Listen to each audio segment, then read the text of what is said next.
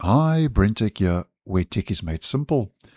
So about a week ago, I'll let you know that it seems that not everyone was agreeing with Microsoft CEO Satya Nadella's recent comments about the company's mindset for 2026, all being about AR. And as I titled the video, which will be linked down below and in the end screen, Microsoft's AR obsession just backfired because people are starting to call Microsoft microslop. Check the video out for more information. Now on this channel, we feature an app which I post about from time to time called FlyOB. And it seems now that the developer of FlyOB, Belam, has now also caught on to this and has actually now started rolling out an app called Winslop. And I'll leave the download link and page in the description where you can get it over on GitHub. But I've downloaded the app prior to posting just to check it out.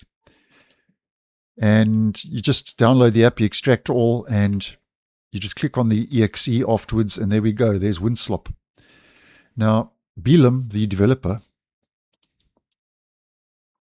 has said that Satya Nadella said, quoting, "We need to get beyond the arguments of slop versus sophistication." And in case you're unaware, slop describes unnecessary low-value system components that are added by default, consume resources, and reduce user control without providing meaningful benefit. That's basically a definition according to the developer. Now, Belam says that this app started as a joke. Then Microsoft said, slop versus sophistication out loud, and it stopped being one. If this tool needs marketing, it probably shouldn't exist. That's according to the developer. Now, to be clear, Belam says that Windows is not bad. He says he actually likes it. But the direction of Windows 11 is, with all the AR slop being pushed into Windows 11, especially on Copilot Plus PCs. So basically, you can click on Inspect System. It'll give you the options. You toggle on or off what you want to be removed or not. And you click on Apply Selected Changes.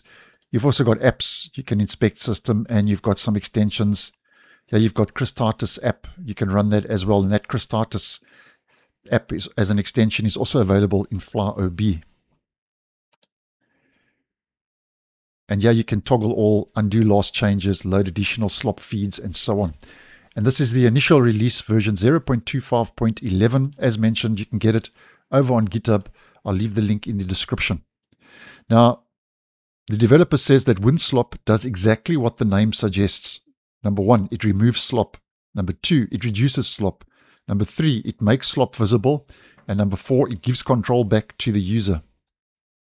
And under the hood, apparently it's a very small app, which I do agree with. It's very small. And just on a side note, before we end this video, this app Winslop isn't developed by Microsoft. So you should just proceed carefully when modifying core system components. But the fact that an app like this has been developed, as I mentioned in the Winslop video, does indicate that users are starting to suffer from AR fatigue. So if you are suffering from AR fatigue, then Winslop may be exactly what you need. So thanks for watching, and I'll see you in the next one.